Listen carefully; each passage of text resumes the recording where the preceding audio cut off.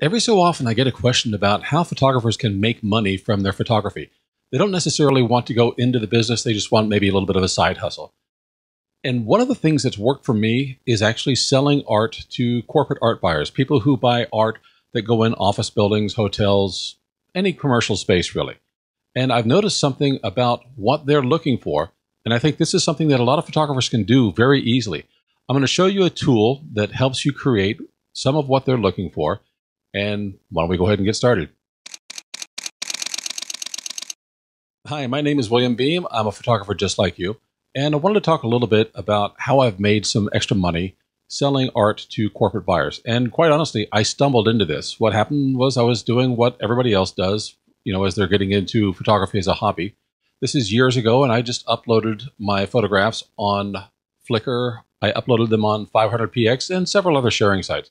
One of the things I always made sure to do was to put in keyword tags to describe what the photos were about. Because I figured if people were searching for things, you can't search for a graphic like a photograph. You need to search on something with text.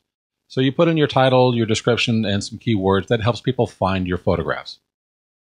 I had a few things that people were looking for, and those were not the type of photos I'm going to show you now, but I'm going to explain the difference. When corporate art buyers are looking for things, there are two major things that seem to come ahead. At least this is what I've discovered in my experience. One is they're looking for local art. So for example, I sold photographs that I'd taken in Washington, D.C. to people who had a connection to Washington, D.C. I've sold to some people in the Senate. I've sold to some people who have businesses in the Washington, D.C. area, and they want local art about buildings and government that they want to use inside of their offices. So that was one way to do it. But more predominantly, I find that people are looking for abstract art. And there was one of the people I sold to for DC who told me she wanted more art, from New York or Chicago, but she wanted abstract art.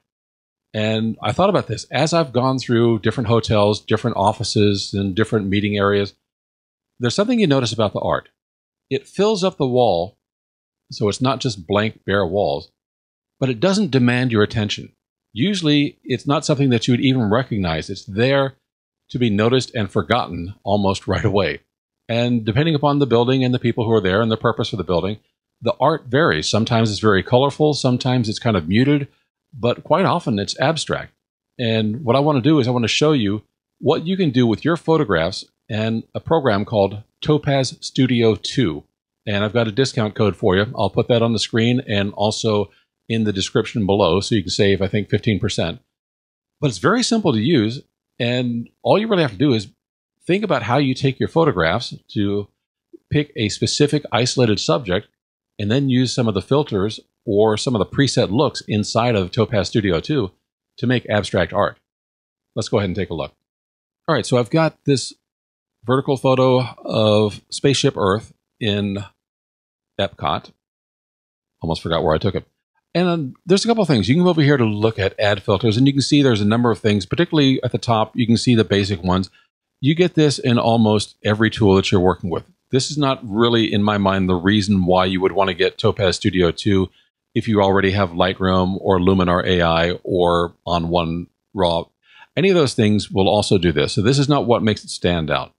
What makes it stand out are these other tools, particularly the stylistic and the creative tools. But before we go and start working with those, I want to go over here to Add Look. And this is where they've taken some of those tools and created interesting looks that you can apply just at the click of a button. And suddenly, you've transformed a rather boring photograph into something that is a bit more of an abstract art look. It's changed the color, it's changed the texture. The other thing I'm going to recommend is if you print this on canvas and you print rather large, you can cover up a multitude of sins. It looks more artistic, and I'm going to say that almost like air quotes, but basically it's giving you a look of something that was painted, and it will fit very well into a lot of office or corporate environments. And there are a number of things in here. You can just go ahead and try some and get different looks. Now, as far as subject matter, I wouldn't necessarily go with something that's too terribly recognizable like Spaceship Earth. I wouldn't want Disney coming around saying, hey, that's ours, and giving you hassles. But there are some of these filters down here that just really change it into something almost unrecognizable, but still having the appeal that a corporate art buyer might be looking for. Something that fills up a space, is interesting to look at, and yet not necessarily representative of a specific local item. And it really depends on what you want to do. If you want to try and sell something to Disney, perhaps this is a look that might work. And perhaps it's not. It depends what the specific look is that you're going for. Now, you can filter these down. So, for example, there are different categories here. And I kind of like to stick with the abstract or artistic look. So if I click on abstract, that gives me some of these that we've already looked at before, and a few more that perhaps we haven't. And there's one down here that I really liked, and it was this one, the sketch outline. And when that one transforms over, it is very graphic. It is not something that you would immediately say, oh, that's Spaceship Earth. You'd say that's a graphic representation, and it's very stark. You can go over and find a number of different ones, but you can also do this with other looks. I'm going to switch over from abstract to artistic and see if we can't find something that we like there. One of the things that I like about working with some of these looks are the different ways that you can find something that works with your subject. They're not all going to work. Some of them, I think, just don't really work for a subject very well at all. Some of them do, some of them don't. But that's the nice thing, is you don't have to stick with the looks. You can also go through and find something that you create by adding your own filters. Another thing to do is take a look at the mood that you want to set for your art as far as what we're looking at. Do you want something bright? Do you want something colorful, dramatic, or dreamy? I think you can have some fun with some of these things, and you can find things that just really take on a whole new characteristic of your subject. And you can see there's color overlays and other features that are going on in here. But this doesn't just work with the an object like Spaceship Earth.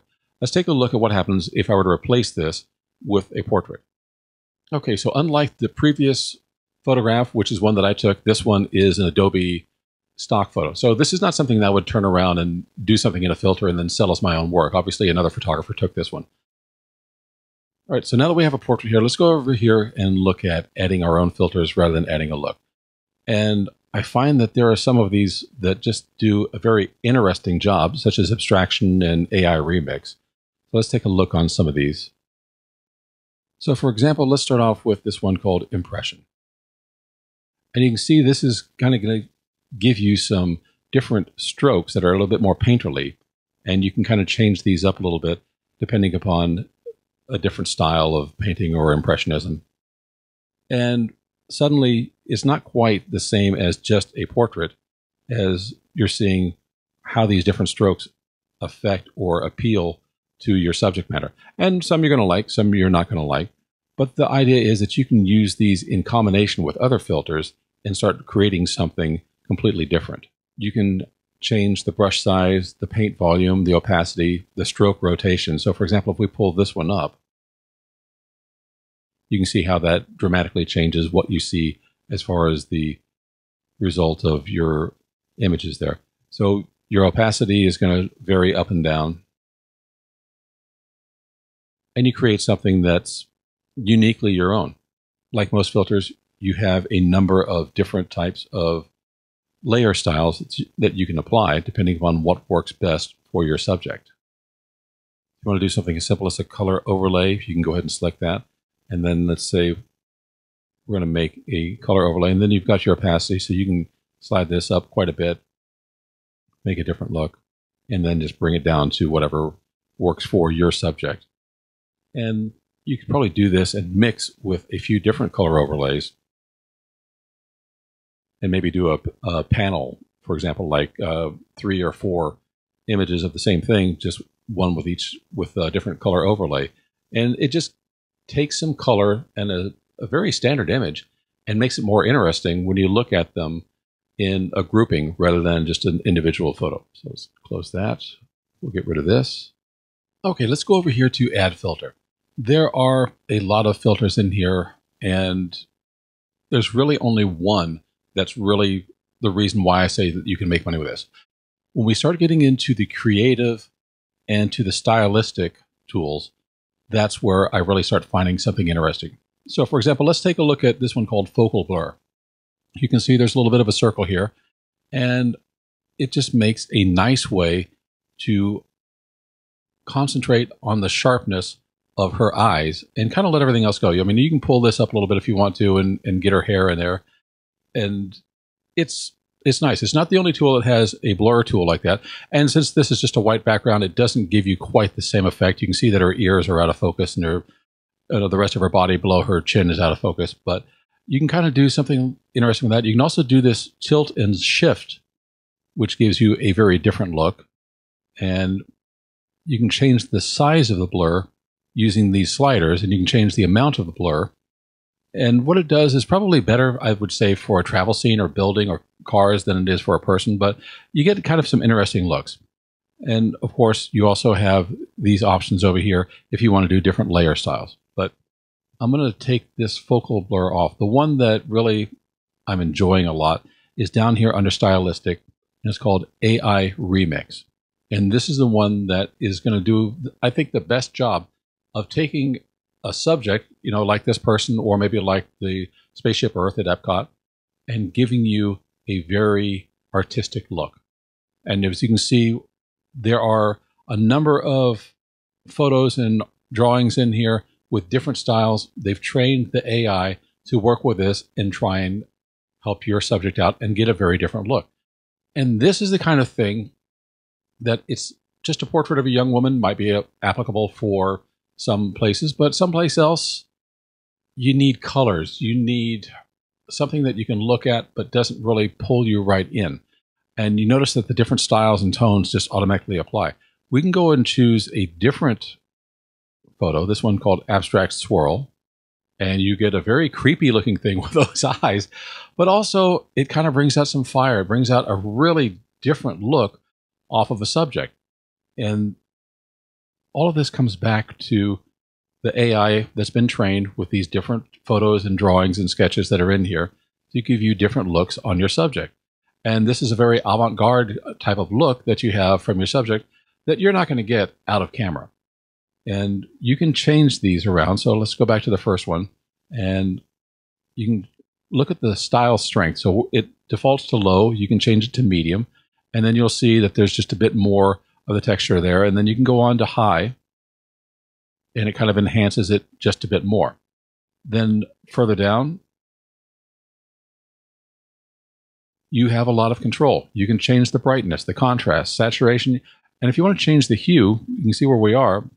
We can bring this over, and you get a very different look to your photograph. Just applying that first picture and moving the hue gave you a different look. We talked about before that maybe you want to make a 3-panel or a quad panel of different looks for the same subject. This is a way that you can kind of get those different looks just by moving the hue. And of course, you can change the smoothness or the sharpness. So for example, the edges are a bit harsher here. If we bring the smoothness up and you look over here kind of on her face, you can see that it really kind of brings that smoothness out a little bit and takes away some of the sharpness. So you can do some very interesting things just with these tools. And it's really, I think, just a matter of kind of playing with it and seeing what you get. Now, if you ever want to reset, just double click the title and it'll go right back to where you started. So if there's anything that you've changed, we can reset all of that. And you come back to where you began. There are a number of different photographs over here, and it just gives you a number of different looks. Some of them I like, some of them I don't. And this one, for example, the Corpse Bride, is not one that I'm really fond of, but you never know what the need is that you have for what you're going to sell, and or what you're going to find out with some of these photographs and artworks that are in here. And you're kind of applying those styles to your photograph. You're not going to love every one of them, but you know what? Something you don't like for one photograph might work for another one. Now, another interesting thing that I found is that when you choose a tool and you want to see, is it used in a look, there's a way that you can find that out too. So if you come down here over to presets, click this little arrow, and then it will show you the presets where AI Remix was used. So oil, paint colors, paint splatter, all of those presets that were on the looks that we were talking about were over here. So you can see where that tool has been used in other presets. And once I close that off, you notice we don't have this over here. Just click on whatever tool or filter you've chosen, and then it will go ahead and bring this back up. So I think these give you a lot of opportunity just to have different looks that are artistic. And as I said, you print these on a canvas, and you've got a look that goes out for an abstract kind of art that most people aren't going to be providing. It gives you something that's a bit unique and of your own to sell. And because it all comes down to your photograph. This is a stock photograph. You can find your own subjects, whether it's a person, a place, or a thing, and put them out here, and you can give them a lot of different looks. Of course, AI Remix is the one that I look at for getting this kind of abstract look, which I find funny because, let me turn this off. There is a filter over here called Abstraction, and it gives you some different looks. You can kind of change some of the sliders to see what you find. I'm not really into the smudged look, but if you want to do that, you can create something here and then add to it with other filters around here. So let's say that we added this with impression, where you can change and use different types of strokes to add to your photograph and give it a bit of an impressionistic photographic look, or painting look, I should say. And if you don't like any of the ones that you've gotten, not only can you change them, but also you've got an opacity slider. You can reduce them. Maybe they come on a little bit too strong. And for each of those tools, it's kind of like its own little layer. You can bring that down and come up with a look that you want. So that's kind of a quick look. I didn't go over every tool or every look, but I'm going to say that if you go over to Add Filter and you work with AI Remix, that's really going to give you that abstract look that I'm talking about. You can also add a digital frame if you want to, so we can come over here and find, different frames or looks for your artwork. That's if you're going to print something that is just specifically going to have a frame in the print. If you did this with a canvas, I think that might work out very well. And of course, you've got different choices. So we can do a frame or you can do a matte, and you can see that there's some different choices down here, whether you want to do a texture or a color. And we click on color, you've got the wheel over here, so you can kind of choose what works best for your photograph or frame that you've chosen. Let's say okay with that. And then you can see how, man, that was a bad choice on my part, but that's okay. It gives you the idea that you can change that inner matting for your frame. So you've got a choice here for the frame, you've got a choice here for the matte. I'm going to go back over here and bring this back to the center and say okay. Then I'm going to come over here to the frame, and you can choose a number of different frames and styles and go with whatever works best for your color. So you've got some natural frames, some different strange looking things, but you've got a lot of choices with this. And of course you can change your shadows, the inner edge width and outer edge width. So you've got a lot of details you can work with. You can even change the light position on some of these. So for example, if you're looking at the shadows over here, you can see that the light position is coming from top left. Let's say that we change this over to top right. And then you see the shadow is now over here because the lighting source is coming in from that way. So there's a lot of flexibility here. If you're curious about how to work with this tool, you notice over here we've got options, obviously, where you can open and export. You can change your view. So if you want to have a single view, which is what we're working on now, we can do a split view. So you see our original photo and what you've worked on. And you can also do split horizontal, split vertical. You can do side by side and see what your results are. I tend to stay with single view. That's just for me. And then you can always click this original just to get back in case you've kind of forgotten where you started off. And you can change the size over here. One of the things that I like is this little save a look button. That way you create something that you like. You can save this to your looks. And you can also have, for your filters, you can have your favorites. It'll show your recents. And if you want to add a look, you can apply something that's over here, but you can save your own looks as well to create in there. So that way, if you've created a look for your photographs and you want to apply it maybe on some different subjects, you don't have to go and remember every step and every filter that you put in there. It just gives you a quick and easy way to build what you want to build. But the whole reason that I'm talking about using this tool is about selling for corporate art buyers, something that's either local, which you've got the tools in here that you can enhance a photograph for local interest, but more likely something that's abstract. And I tell you, with the AI remix tool, and then also using some of the other tools to kind of put your own spin on it, I think you can come up with some very interesting stuff, some very colorful stuff, some very moody stuff. It depends on what you want to create and the needs of the person that you're going to be selling it to. As I said, if you want to be found, put your photos up that you've created on social media like Flickr, 500px. Maybe you create an Instagram profile just for the things that you've done here. Is a good way to get started. You'll be discovered that way. If you want to go out and start searching for art buyers, well, that's going to be another video we might get into. But as far as creating abstract art from your photography, Topaz Studio 2 is a wonderful tool. I don't know of anything else quite like it. And you can save 15%. Just use my coupon code. I'll put that up on the screen right here. And I'll also have it in the link down below. So yes, that is an affiliate code. I'll get a little bit of a commission. You'll save some money on it. And hopefully that's a good deal for everybody.